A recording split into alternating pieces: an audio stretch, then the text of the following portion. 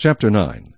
It came to pass on the 8th day that Moses called Aaron and his sons and the elders of Israel. And he said to Aaron, Take for yourself a young bull as a sin offering, and a ram as a burnt offering, without blemish, and offer them before the Lord.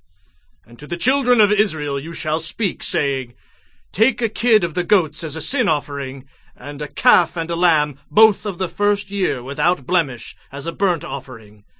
Also a bull and a ram as peace offerings, to sacrifice before the Lord, and a grain offering mixed with oil, for today the Lord will appear to you.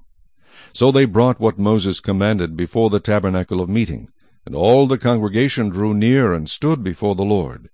Then Moses said, This is the thing which the Lord commanded you to do, and the glory of the Lord will appear to you. And Moses said to Aaron, Go to the altar, offer your sin offering and your burnt offering, and make atonement for yourself and for the people. Offer the offering of the people, and make atonement for them, as the Lord commanded. Aaron therefore went to the altar, and killed the calf of the sin offering, which was for himself. Then the sons of Aaron brought the blood to him, and he dipped his finger in the blood, put it on the horns of the altar, and poured the blood at the base of the altar. But the fat, the kidneys, and the fatty lobe from the liver of the sin offering he burned on the altar, as the Lord had commanded Moses.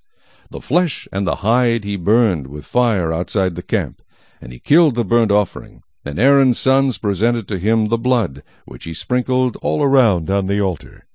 Then they presented the burnt offering to him, with its pieces and head, and he burned them on the altar.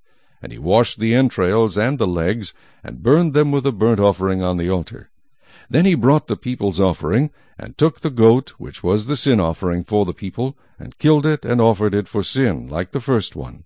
And he brought the burnt offering, and offered it according to the prescribed manner. Then he brought the grain offering, took a handful of it, and burned it on the altar, besides the burnt sacrifice of the morning. He also killed the bull and the ram as sacrifices of peace offerings, which were for the people. And Aaron's sons presented to him the blood, which he sprinkled all around on the altar, and the fat from the bull and the ram, the fatty tail which covers the entrails and the kidneys, and the fatty lobe attached to the liver, and they put the fat on the breasts. Then he burned the fat on the altar. But the breasts and the right thigh Aaron waved as a wave offering before the Lord, as Moses had commanded. Then Aaron lifted his hand toward the people, blessed them, and came down from offering the sin offering, the burnt offering, and peace offerings. And Moses and Aaron went into the tabernacle of meeting, and came out and blessed the people.